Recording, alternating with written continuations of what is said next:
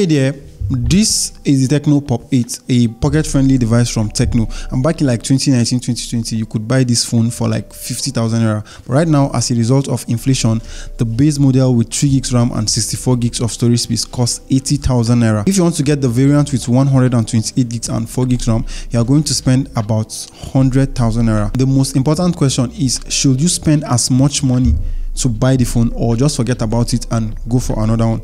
Let me answer that question in this video, starting with the unboxing experience. If you're familiar with the Pop 7 Pro that was released earlier, then the design of the box is not far when compared to the box of the Tecno Pop 8 Pro. Inside the box, you're going to find the phone first, which we'll come back to in a bit. You will get an MTN voucher for 1 gig data, which can be redeemed. You're going to get a 10-watt charger, which we will talk more about before the end of the video. There is an earpiece, SIM ejector tool, a silicone TPU case that fits the phone perfectly. That's about what you get inside the box of the Tecno Pop 8.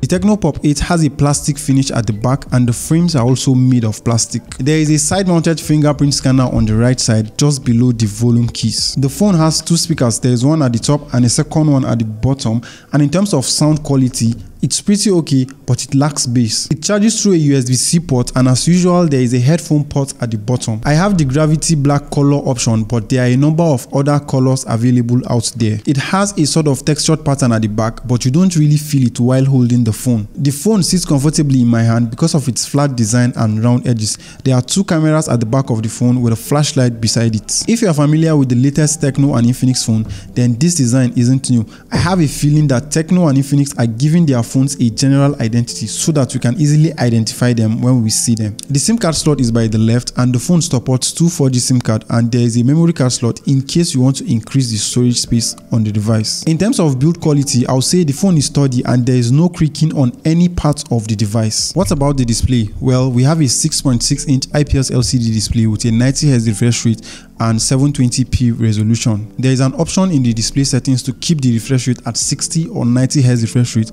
and you can also select auto refresh to switch between the 2 refresh rates. Personally, I set mine to 90Hz, but there are times when the screen goes down below 90Hz refresh rate depending on the activity you are doing on the display of the Tecno Pop 8 Pro. There is also Ultra Touch in the display setting, and you can turn it on to increase the speed while scrolling on the display. The bezels around the display tells you it's a budget phone, but the most noticeable difference between the Tecno Pop 7 Pro and the Tecno Pop 8 is the hole punch we have on the Tecno Pop 8. The display is touch sensitive, and the colors while streaming on YouTube is also pleasing. It's not the best display out there, but for the price, I'm giving it a pass. You also get the dynamic port on the phone, and you can turn it on in the settings. It informs you when there are certain notifications on the phone using some cool animations. Display is quite okay for the price, and I feel there isn't much we can complain about. The Tecno Pop 8 Pro is powered by the Unisoc T606 processor, and in terms of performance, it's close to the MediaTek Helio G85. Personally, I would have preferred the Helio G85 to be used as the processor on the Pop 8 Pro, but it is what it is. My model has 3 gigs RAM, and using memory fusion, you can expand it to 6 gigs RAM, but I didn't notice any performance improvement even when I set it to 6 gigs RAM. In terms of performance, it's not the fastest, and if you open up some apps like Google Chrome, you have to wait for some split seconds for the app to properly launch. I'm not expecting the phone to fly in terms of performance, and I feel there is a certain target audience that will find this performance just okay. The Tecno Pop 8 Pro is not made for people that demand so much from a phone. It's made for light users. I used it to play some minimal games, and there were times when the lag was obvious, especially after prolonged gaming sessions. As long as you stick to calls, text, and light social media scrolling, you're going to be fine with the device. If you want a dedicated gaming review of the Tecno Pop 8 Pro, then drop a comment with the list of games that you want me to test on the phone, and I'm going to give it a shot. I also want to point out quickly that during my test, I tried to push the phone to its limit, but one thing that I didn't experience was overheating. The Tecno Pop 8 Pro Pro is running on Android 13 and iOS 13 is the user interface. Surprisingly, there aren't many installed apps like we used to normally have with previous Tecno phone. You get some Google apps and a few other apps that can't be uninstalled. The interface is typical of every other Tecno phone out there, and you can also do some level of customizations on the interface. I'm not sure if there's going to be a software update to Android 14, but after unboxing the phone, I had to do some quick security updates. Normally, phones like this from Tecno don't get software updates. If you know where Tecno is coming from in terms of software,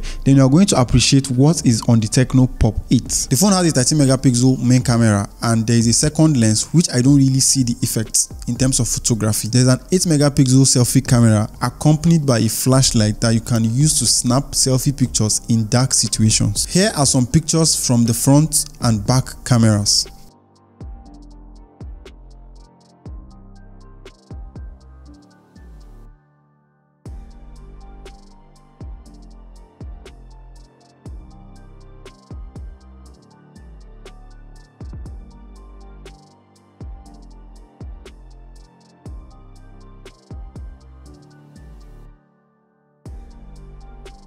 This is a video with the front-facing camera of the Tecno Pop 8.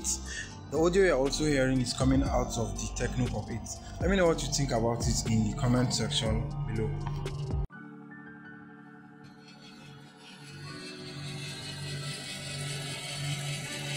It comes with a 5000 mAh battery and it can last an entire day on a single charge. In fact, the battery life of the Tecno Pop 8 Pro is one of its best features. The 10 watts fast charger it comes with charges the phone in about 2 hours, which is slow by today's standards. You are better off charging the phone overnight when it's slow. With all that I've said in this video, is the Tecno Pop 8 worth buying? Well, I'm going to say yes and no. I will say yes if you're someone that don't really do much on a phone and you don't really care about camera output. It will handle minimal stuffs like a champ. It's a no when you are someone that demands so much from a phone, because if you give it too much to handle, then you're going to be disappointed. The phone is made for a specific audience and they are going to appreciate how it performs. Don't forget to subscribe if you made it this far, and you can also watch my Itel S23 Plus review. Peace out.